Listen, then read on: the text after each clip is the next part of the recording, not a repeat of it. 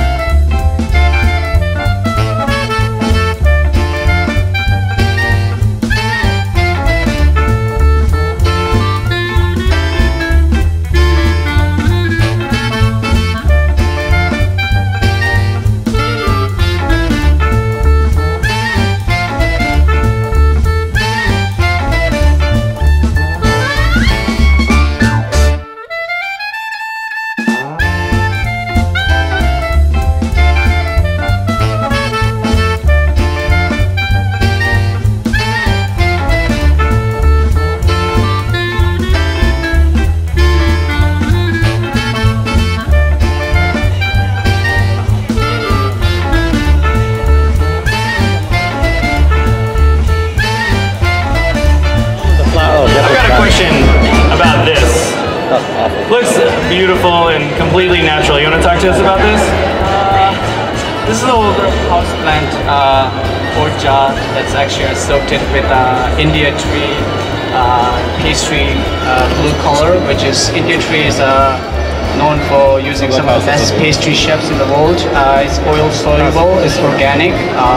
It creates this really beautiful lightish color. It kind of blends really well with my contemporary style tiki, which you will see everyone's going to turn around and look at us, right?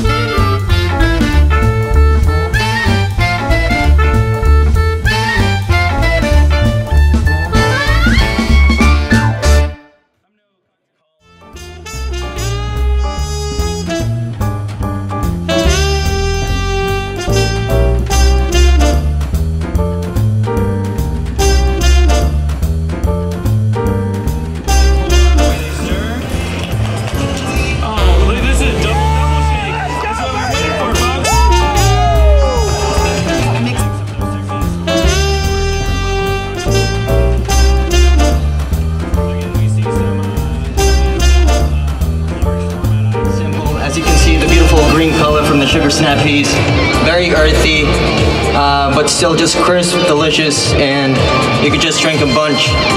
So we'll see what happens. So again, another use of a fresh seasonal ingredient that he juices in-house. And we'll notice Carlos is doing what we call a roll pour. We're essentially pouring half of his drinks and then the second half to try to create a consistent product all the way across each glass.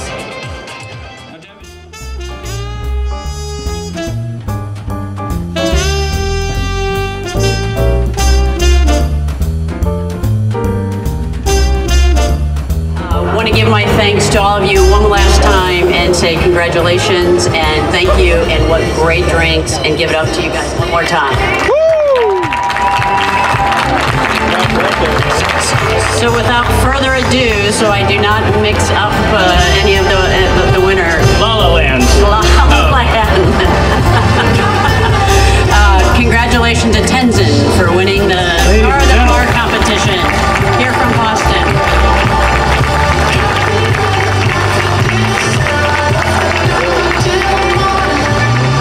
Folks, if you like the cocktail you saw Tenzin make or are curious about the things that he does, his bar is just down the street. It's called Tavern Road in South Boston, where he's really pushing the envelope with beautiful cocktails and great flavors. But let's give it up one more time for all of our competitors. Everyone pour their soul out into these cocktails. All right, guys, so basically the competition's over. The competitors did a great job, but that's the end of the show. Congrats to Tenzin. He's from here, local in Boston. And we're off to the rest of the convention. Cheers.